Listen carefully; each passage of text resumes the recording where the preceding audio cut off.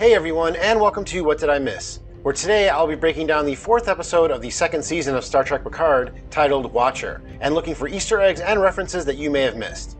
This was a very fun episode in which all the main players moved along the story, while also presenting the audience with a lot of new questions about what changes have taken place in this timeline, as well as who or what is the Watcher. Even though the character was seemingly revealed at the end of the episode, it is still unclear what their motivations are, and I have a theory that I will share after I look at the episode. But before I get into that, just a quick thank you for clicking on this video. If you'd like to help support the channel, please remember to smash that like button if you enjoy the video, and don't forget to subscribe and hit the bell so you know when my latest videos come out. The title of the episode is an obvious reference to the entity that the cast has been told to look for in this century, with Picard finding a new old friend along the way for help. But I think it is also a reference to Picard's old friend Guinan, and what observing humanity for over 100 years has done to her. From the Next Generation episode Time's Arrow, we know that Guinan has been on the planet Earth since at least the 19th century. In that episode, after an artifact that turned out to be Data's head was found, several members of the Enterprise D traveled back to San Francisco in the late 19th century to understand why. In doing so, they also met Guinan from that time period, who was hiding on Earth from her father. It turned out that they were unknowingly part of a predestination paradox thanks to an alien species known as the Davidians. With help from Guinan, Mark Twain, and even Jack London, Picard and company are able to save the day while also returning to their time period.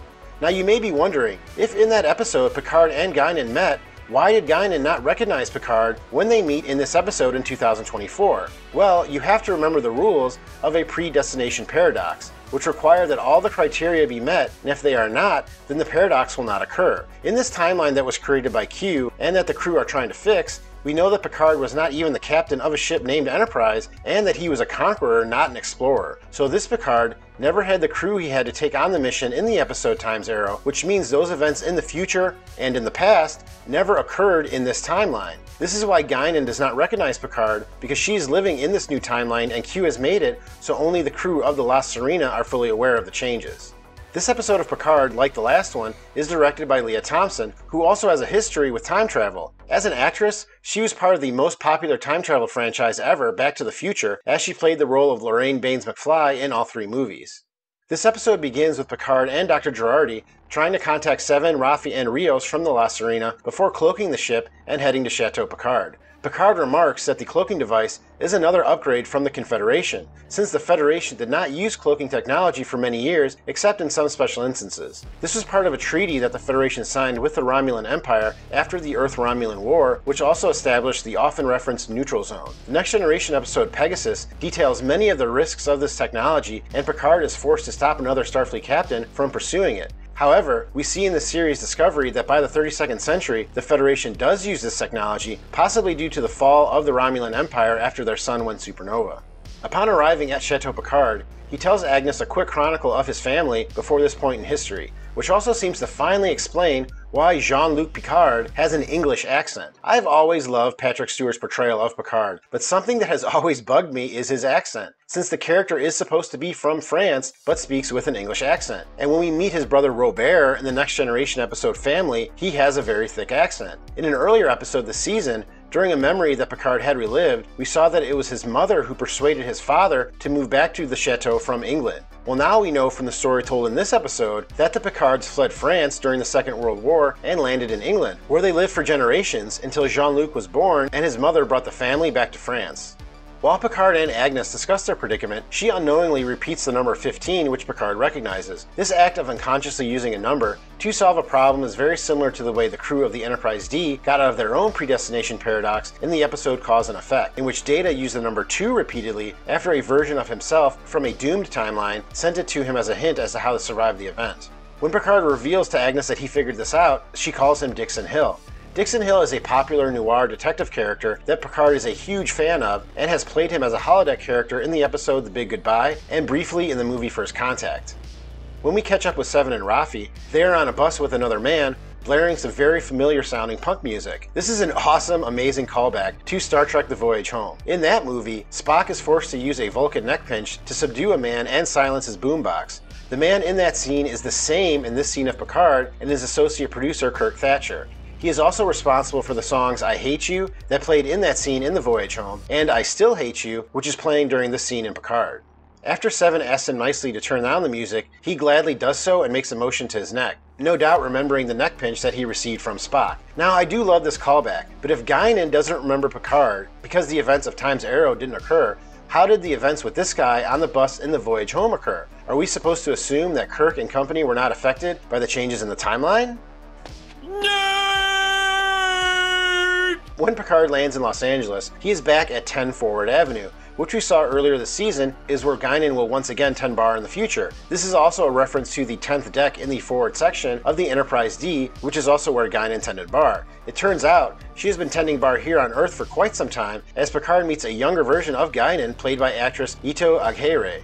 Even though this version of Guinan has never met Picard, she also cares for a pit bull named Luna, and in the main timeline, Picard had a pit bull named Number 1. Patrick Stewart has been honored by the ASPCA for his work with Pitbull Rescue, and I wouldn't be surprised if Luna is also a rescue dog like Number 1 is. Raffi finds Rios using an LAPD computer, and her and Seven go off on a high-speed chase through the streets of LA. I had to chuckle when Raffi was forced to explain to Seven how to use a seatbelt, as I believe this was a quick jab at the often referenced lack of seatbelts on Star Trek vessels, even though there's an obvious need for them. Also, when Raffi says to Seven, "You can pilot a starship but you can't drive," is very similar to an exchange between Archer and T'Pol while Archer is about to steal a car in Detroit in 2004 in the Enterprise episode Carpenter Street. When Raffi is finally able to find where Rios is being taken, she says it is to a sanctuary district on the border. Sanctuary districts are segregated areas created by the government to house poor and indigent people, and were first introduced in the Deep Space Nine episode Past Tense. It is established in this episode of Picard that this crew is in April of 2024, so these sanctuary districts will last until August 30th of this same year, when the events shown in the episode Past Tense take place.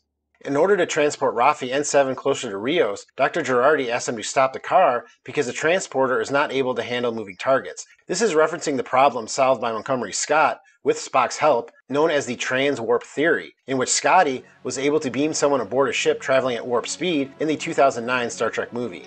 Guinan finally agrees to take Picard to the Watcher, who is a being that is able to inhabit the consciousness of the people around her. She also looks to Picard like Laris, but does not have any Romulan features or an accent.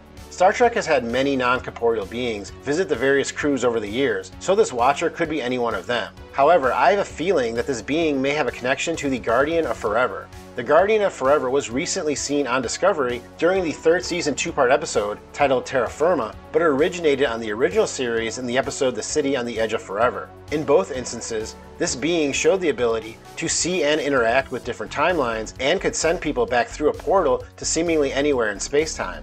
Besides having a similar power set, this being also described itself as a Watcher that does not get involved in the events of the universe. Just after Picard and the Watcher are magically whisked away in a smoke-filled portal, which is also reminiscent of the gateway the Guardian uses, we see a newspaper headline that Q is reading. In each appearance of the Guardian of Forever, a newspaper headline is used to illustrate changes in the known timeline. Speaking of Q, in the final scene of the episode, he is seen reading a paper asking if 2024 will be the year that revives space exploration. This is almost definitely a reference to the Europa mission that could be seen on a billboard in the last episode and on the side of a bus in this episode. In fact, the picture shown next to the article is a picture of Europa, which is one of the moons of Jupiter. Strangely, Q is even wearing a coat with a patch on it for the Europa mission. Also, there is a story titled Brenner Fights Unionization. This is almost definitely a reference to Christopher Brenner, a character who helped Jadzia Dax when she was stranded in the past in the aforementioned Deep Space Nine episode Past Tense. Q starts in on a monologue about a woman at the cafe he is sitting at, but he is unable to use his powers, which surprises him. This raises the stakes a bit for the season, as it appears that if the crew are not able to change the past, then Q will not have the power to help them either. Well, that was everything I saw this week, but let me know in the comments if I missed anything. Thank you very much for watching this video. Please hit that like button if you have enjoyed it, and I will see you next time on What Did I Miss?